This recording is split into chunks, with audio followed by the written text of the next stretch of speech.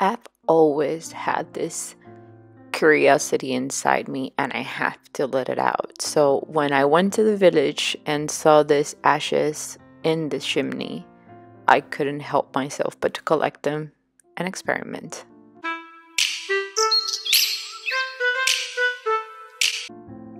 So besides using the grayish kind of ashes, I also started collecting these thicker black pieces, and I just collected all of this and then went to mash them in one of those garlic mashers. Well, the ones that we use here in Spain anyways. So I threw them all in there and I started mashing away, and I started getting this fine and kind of thick and kind of fine powder. So I just mashed until I couldn't mash anymore because I was too excited to use this. I recommend if you do this, you use a mask because it gets really powdery and it goes everywhere. So I went outside and did this, and then I got one of the colanders from my kitchen and I used the thicker piece in another project, and I used this powdery that we had left over at the bottom for my experiment. So before I did this off camera, this is the gray ashes and I combined them with gesso, the white gesso and the clear gesso, and I'm showing you here in slow kind of way so that if you want you can read it or pause the video and write down what it is. These ashes that I combined with water, they just fall off the page, and this is a way that I learned that even though if it falls out the page, you still have the color onto the page like stuck in it. So just for future reference for me when I'm painting or using these techniques. So I just mix, experiment, and then write down the name of what I used.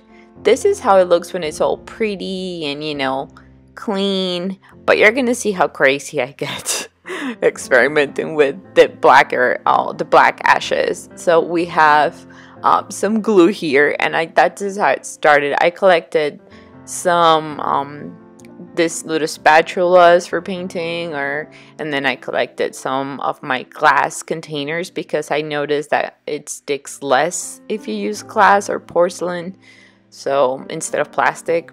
So I just started going away and mixing and matching, and this time I used the glue and the regular ashes to see what effect I will get, because I've used gesso, the white and clear gesso before, and I didn't use glue. So now I was curious what it would look like with glue. Now I've noticed that it's, even though it's a spreadable and it's manageable, I wanted something more flowy. So if you have different ratios in water and all that, it's good if you write it down. You don't need to write it down in this notebook or keep it in your mind.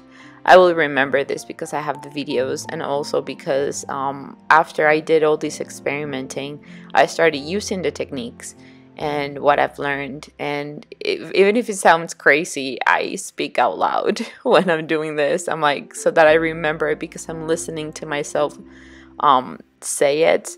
So I just say it, I see it, and then I hear it. And this is the best way for me to learn. So you saw that I made it watery, and I scratched at it, and I spread it a little bit more to see how spreadable and how fun it will be, maybe for background. And you can experiment in this notebook as if there's nothing can go wrong. You're experimenting, you're learning. So it gets crazier and crazier once you get in the mood, and it's kind of embarrassing, but at the end of the video you're gonna see me go completely wacko. But anyways, you saw what I mixed here: just glue, some black ashes, and some water. And the black ashes, for some reason, are a little bit more they're thick, they're hard to spread around, so you have to add more water. And even if it gets really watery and runny, it still feels like sandy when you spread it. So I kept adding water and seeing if I could make this somehow clear in a way. I mean, it's black. You're not gonna be able to make it like, you know, less clear, but I wanted to see if I could scratch it and get to the bottom. And you see on the right side right here, you can kind of make it into a background. You just have to add a lot of water to it. So I scratched at it, and yes, you can scratch it. Then I try to move it around, and it's hard to move around, but it's possible and it's doable. So that's why I started going, you know, look at the different spaces that I've used. I started nice, and then I went, and then I went, oh my goodness, and then I go, whoa, crazy, you know? So these feelings that come when I'm doing these kind of stuff, it's one of the reasons sometimes that I can't film, because I get too excited about something and then it looks messy. But at the same time, I really want to show you and share this with you, because many of my subscribers have asked for a video on how I use my art journal.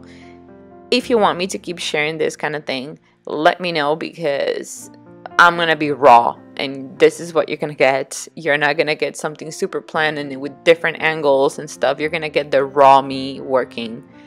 And if you like that, great. That's all about what I want to share. So let me know in the comments below. All the materials are going to be listed down below also, because after watching the video, sometimes you're like, whoa, what did you use? What's that? What that called? Where do I get that? I have an Amazon storefront down there, so you can look at the products and write the names and stuff like that. You don't even have to buy them or anything. Just for reference, that's easier for me to organize them in Amazon instead of writing everything down every time I have to put the description of a video with names and all that stuff. So now that's white gesso, and I was mixing it little by little so that I knew what shades I could get with the black ashes and the white gesso. Obviously, if you mix black and white, you're gonna get gray.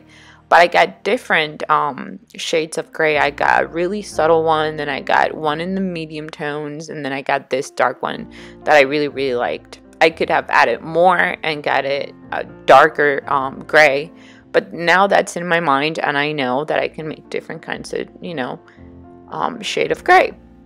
Now that one was a spreadable, it was fun, it was easy, and now I'm moving on to the clear gesso. And you can see this is going to be black because the gesso, it's clear, even though you saw that it was kind of white. It's just clear gesso. Now, while mixing this, I noticed that it was harder to work with. So now I know that the gray ashes, the more powdery one, are more like baby powder. And this black one is more like baby powder going on sand, you know. So it's a between sand and baby powder. So that's the texture that I was getting. I guess if you have something to mash this little black rocks that to make the ash or the ashes, it'll be great. I couldn't wait. I had to experiment. Maybe in the future I will try to like really mash them and get the finest powder I can get, and it will be easier to spread. Just so you know, you can just see it, but you cannot feel the textures and all of that. It's kind of a bummer with the videos, but I wish I could see you all in person, and you can touch and feel and smell, and you know. But yeah, it's not possible. So now I wanted to see, because of this sandy texture, I wanted to show it and feel it. This is what it looks like, but you can still get the color out of it. So it's kind of like the instant coffee. It's the only difference is that the coffee obviously dissolves all of it, like most of it, and the ashes will not dissolve because they're kind of sandy. So it's expecting the sand to dissolve with seawater or any water, you know. So now I'm running out of tools, and this is when it's starting to get a little crazy. I'm running out of tools, and I'm running out of containers and space. And I'm getting nervous, and I'm getting more excited about this, because now I'm adding my beloved coffee to the mix, and this really gets me excited. I don't know what it is about coffee in me, but whatever. I must have been some sort of coffee addict in the past, and now I'm reliving the experience, not only drinking it, but, you know, painting with it and experimenting with it. But that's another story. So you saw that in my previous mix I had some left, and I decided to, hey, I know that I can get different grays from this mix. Let's see what happens if I add the coffee, and if I can get like a brownishy background when I scratch it and when I like spread it. So that's what I did. I started playing with the coffee, and now I'm scratching it, and this is what I do. Like, these are my tests. I scratch, I really spread and take everything to one side to make one side super texture and the other side kind of see-through. And when I know that I can get something see-through kind of thing and also texture, I know that that's a good combo for an amazing canvas or a great art piece for my walls. So now I'm getting like super excited here because that coffee just got really texture, and now I'm bringing everything back here and adding coffee to it, and I'm running out of space, and I'm running out of containers, and I'm running out of tools, and I'm like, holy crap, I should have, I'm sorry about that, I don't know how to beep that word out, but see, I'm excited just telling you about it. So now I'm like, I'm not gonna get up from my seat because I'm on a roll here, and I didn't bring any more materials, and I only had this on the table. So I'm like, Jesus, please help me that this is gonna have enough space for me to do everything that I want to do. And now I'm like, no more containers, let's use my hand. And I just noticed that I was out of frame here, and now I'm trying to put my hand in there so that you can see, because I wasn't noticing the camera or anything. I was like, I need a container, so my hand can act like a container. So I'm using my hand. So yeah, let me know if this ever happens to you, that you have to use your fingers and your hands and you're like on a roll and you can't stop, and now you're mixing. And don't worry, I'm gonna have the names of every single mixture at the end because I write down everything. So anyhow, now I'm mixing and I'm trying to spread and I'm trying to scratch, and this is the only space I have, and I can barely move in this little teeny tiny space, but I want to see, I want to keep spreading this to see how it works. So now the scratching part, it's really fun. I can see through and I can still have texture, and it's really thick, but at the same time it's flowy, so it's nice. And now I'm like, I'm gonna flip this and I'm gonna use this other space here, but I want to do two different things and I only have one tiny space, and I'm using my hand already and I can't use the other hand. So this is getting out of control, and I'm just gonna start breathing now and trying to like calm myself down from all these experimenting and my excitement, and trying to control it for video's sake, and so that you don't think I'm a crazy lunatic. Even though sometimes when it comes to art, I kind of can be one crazy lunatic, but okay. Let me know what you think, and if this happens to you, please let me know in the comments, so I'm not the only one that gets, you know, art crazy here. So now I'm trying to make it lighter, and I want to make it lighter so that I know that there is a lighter shade coming out of this weird mix that I already have with glue and ashes and all of that. And I'm like, yeah, white gesso. I'm just gonna add the white gesso to it and see what happens. And I think this calmed my brain down because I finally got this shade that I was trying to see if I could make. And I'm like, yep, this is what I need. That's all that's left. I have a little teeny tiny space spot here, and I'm putting my gesso and my mix down, and I can breathe again. So now I'm like, yep, this looks like I'm done. Fantastic. So now everything that it's left to do, it's put this down, pick everything up, wash my hands, and wait for it to dry. And then I go back to it, and I'm starting to write everything down. And if you can film yourself and have that as reference so that you have everything written down properly after, that's great. I have a good memory sometimes, some other times it's really bad, but thank God for video.